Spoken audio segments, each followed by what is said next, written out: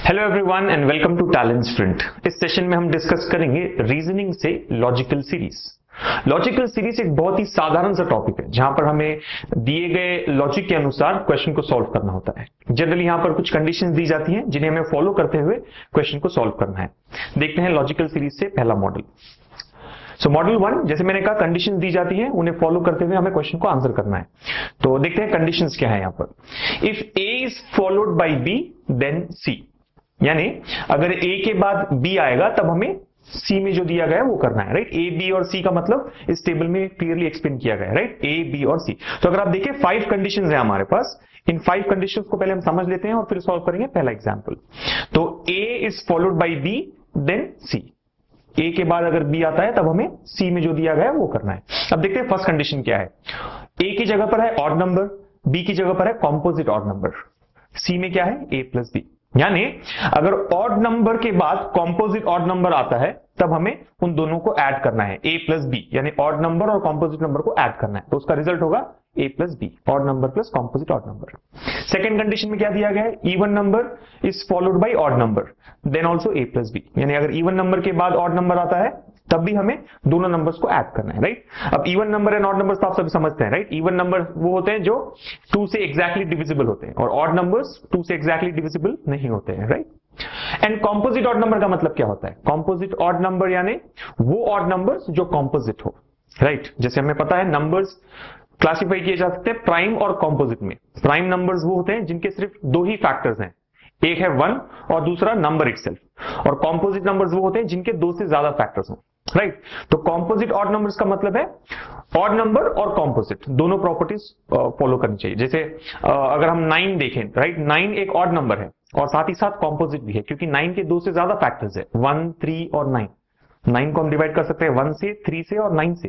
तो 9 odd number होते हुए भी कॉम्पोजिट है। और इसी प्रकार से प्राइम ऑड नंबर होते हैं। प्राइम ऑड नंबर यानी 7। अब अगर आप 7 को देखें तो ये एक ऑड नंबर है, 2 से डिवाइड नहीं किया जा सकता है। और साथ ही साथ 7 प्राइम नंबर भी है क्योंकि 7 के सिर्फ 2 ही फैक्टर्स है, 1 और 7।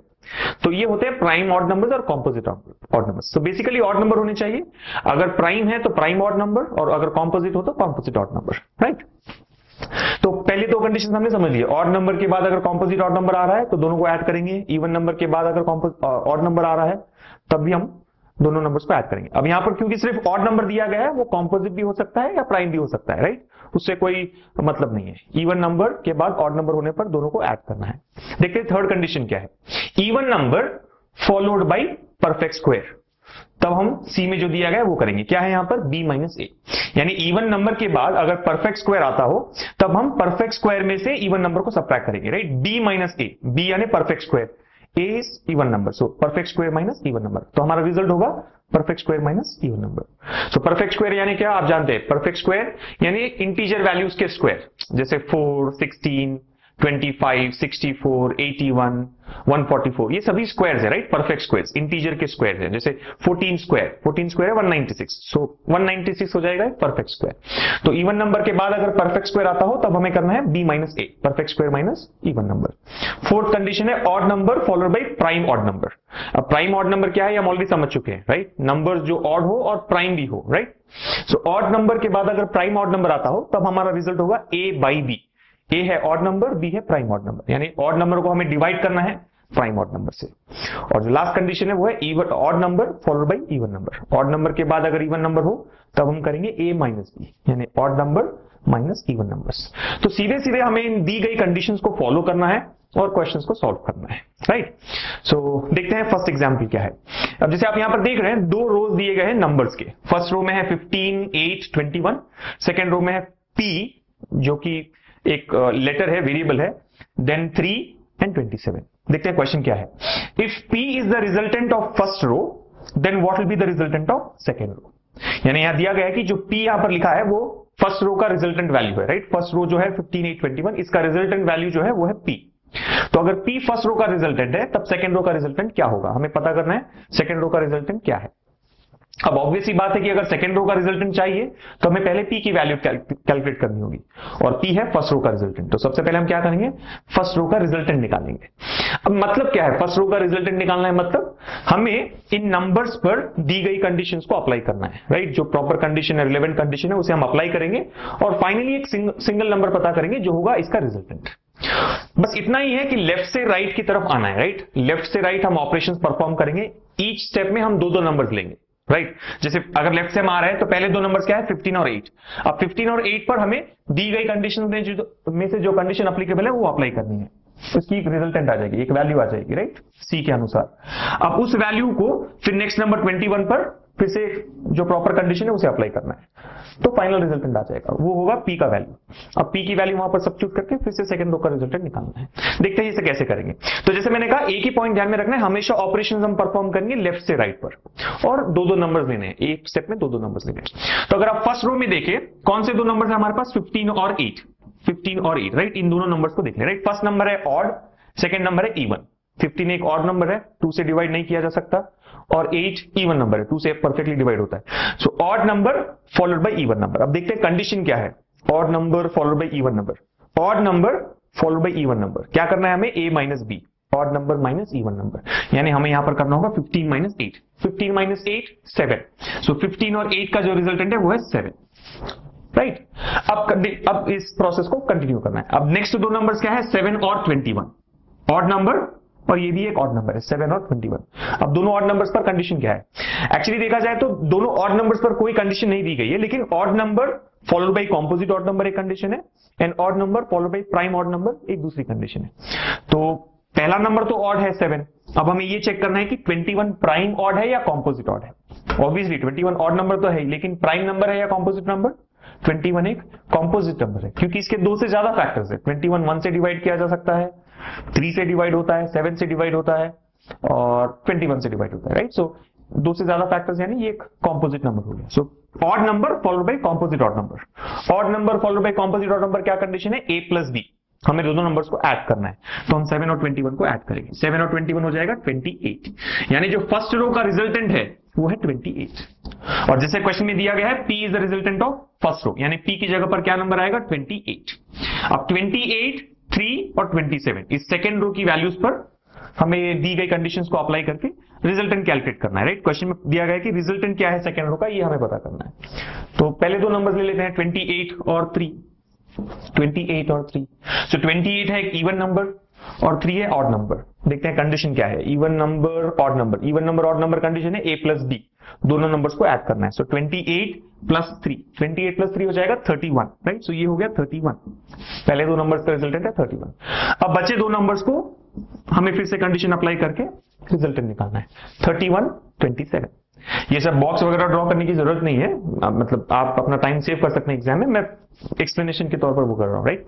सो 31 27, 31 और 27 यानी ऑड नंबर है, और 27 भी ऑड नंबर है। और हमें पता है कि हमें फिर चेक करना होगा कि 27 प्राइम ऑड है या कॉम्पोजिट ऑड, क्योंकि ऑड नंबर और ऑड नंबर पर कोई कंडीशन नहीं है।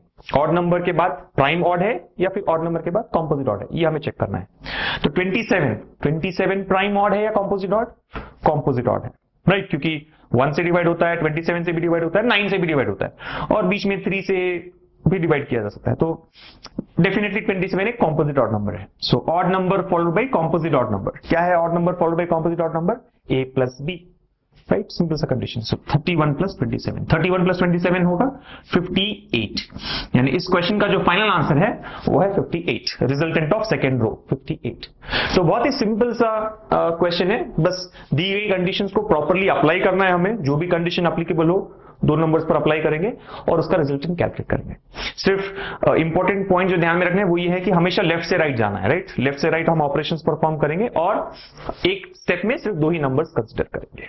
तो प्रॉपरली डिसाइड कर ले कि कौन सी कंडीशन अप्लीकेबल है, और ध्यान में रखना है कि b माइनस ए है या a माइनस बी, राइट। अगर यहां पर कंफ्यूज है तो शायद आंसर गलत आ सकता है। So simple model 1 logical series का कंडीशंस फॉलो करें और दिए गए क्वेश्चन को सॉल्व करें। तो चलिए अब सॉल्व करते हैं एक और एग्जाम्पल मॉडल 1 से, एग्जाम्पल 2। सो कंडीशंस हम पहले ही समझ चुके हैं, देखते हैं वैल्यूज क्या है यहां पर। 85 17 35 16 19 आर, और क्वेश्चन है, if are is the resultant of first row then what will be the resultant of second row. यानी आर यहां पर है फर्स्ट रो का रिजल्टेंट, हमें पता है कैसे कैलकुलेट करते हैं रिजल्टेंट, राइट। लेफ्ट से राइट आएंगे, दो दो कंसेक्यूटिव नंबर्स को लेकर प्रॉपर कंडीशन अप्लाई करनी है, और आर की वैल्यू जैसे ही आ जाएगी फिर हमें सेकंड रो का रिजल्टेंट निकालना है। तो देखते हैं इसका आंसर क्या होगा। तो जैसे हम यहां पर देख रहे हैं, फर्स्ट दो नंबर्स है 85 और 17, ऑड नंबर है, 17 भी ऑड नंबर है, और 17 एक प्राइम ऑड नंबर है, राइट। 17 प्राइम नंबर है, सिर्फ दो ही फैक्टर्स है, 1 और 17, so prime odd number followed by prime odd number. क्या कंडीशन है odd number followed by prime odd number? A by B, ए है ऑड नंबर और बी है prime odd number, so 85 by 17, right. हमें 85 और 17 को डिवाइड करना है, 85 बाई 17 होगा 5, राइट। 85 बाई 17 इज 5, तो इस फर्स्ट दो नंबर्स का रिजल्टेंट है वो है 5। अब नेक्स्ट जो दो नंबर्स है वो है 5 और 35, फिर से ऑड नंबर और दूसरा भी है ऑड नंबर, राइट। लेकिन 35 है कॉम्पोजिट ऑड नंबर, क्योंकि 35 के दो से ज्यादा फैक्टर्स है, 1, 5, 7, 35, right. So composite odd number followed by composite odd number, first condition. क्या करेंगे, दोनों नंबर्स को ऐड करना है, सो 5 प्लस 35, 5 प्लस 35 हो जाएगा 40, यानी जो फर्स्ट रो का रिजल्टेंट है वो है 40। इसका मतलब आर की वैल्यू 40 होगी यहां पर, क्योंकि are is the resultant of first row. अब सेकंड रो का रिजल्टेंट निकालते हैं, 16 और 19, 16, 19 ये एक इवन नंबर है followed by odd number, even number followed by odd number. क्या कंडीशन है, ए प्लस बी, दोनों नंबर्स को ऐड करना है, सो 16 प्लस 19, 16 प्लस 19 होगा 35, राइट, 35। सो पहले दो नंबर्स का रिजल्ट है 35। अब जो आर की वैल्यू हमने कैलकुलेट की थी वो है 40, सो 35 और 40, अब इन दोनों नंबर्स पर हमें कंडीशन अप्लाई करनी है। सो 35 और 40 क्या हो गया यहां पर, ऑड नंबर और ये है इवन नंबर। ऑड नंबर और इवन नंबर की कंडीशन कौन सी है, fifth one, odd number followed by even number. क्या करेंगे, ए माइनस बी, ए की जगह है ऑड नंबर, बी की जगह इवन नंबर, राइट। सो अगर ऑड नंबर के बाद इवन नंबर हो तब हमें ए माइनस बी करना है, सो 35 माइनस 40, राइट, 35 माइनस 40 है कि नहीं। 35 is odd number, 40 is even number, so 35 minus 40, 35 minus 40 होगा -5, यानी जो सेकंड रो है उसका रिजल्टेंट हो जाएगा -5। सो इस क्वेश्चन का answer what will be the resultant of second row, -5 होगा हमारा आंसर। तो बहुत ही सिंपल है, बस कंडीशंस को प्रॉपर्ली अप्लाई करें क्वेश्चन सॉल्व करने के लिए।